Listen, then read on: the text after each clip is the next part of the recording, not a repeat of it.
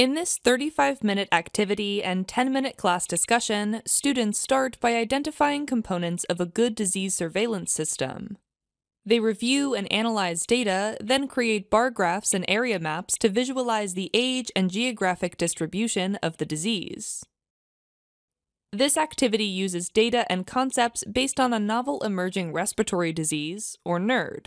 NERD is a fictional disease used for teaching purposes. Start by dividing students into groups of 3 or 4 students. Keep in mind that the second part of the activity is designed for 8 groups but can be modified for class size. See the lesson plan instructions for ways to scale activity for smaller or larger classes.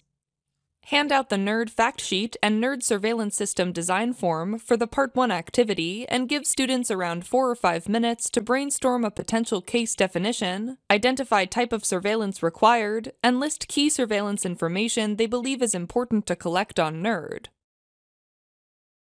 Next, encourage someone from each group to share their answers with the class, summarizing key ideas from each group on the board.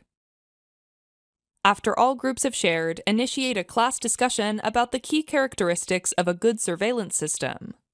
For the Part 2 activity, provide each group of students with the NERD surveillance datasheet that corresponds to 1 month.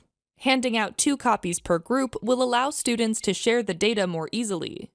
Also, hand out to each group 1 NERD bar graph for graphing age distribution information and the NERD area map to visualize incidence rate of disease by state.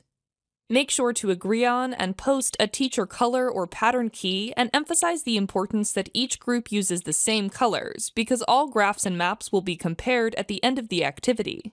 To save time in coloring the area maps, consider this tip.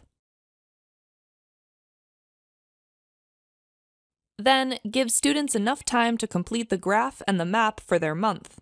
Next, have each group post their graph and map on the board in chronological order.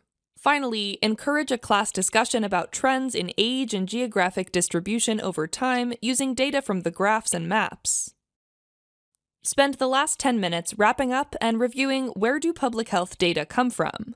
Suggested discussion prompts are provided in the lesson plan.